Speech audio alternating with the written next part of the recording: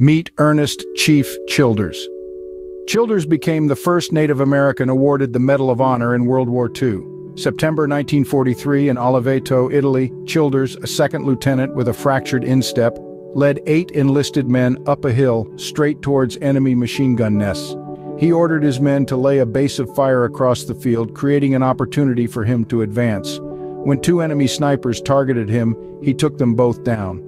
With unwavering courage, he moved behind the machine gun nest, eliminating all occupants of the nearest one. Continuing his advance, he cleverly threw rocks into the second nest. As the enemy rose to the bait, he shot one while the other fell to his enlisted men.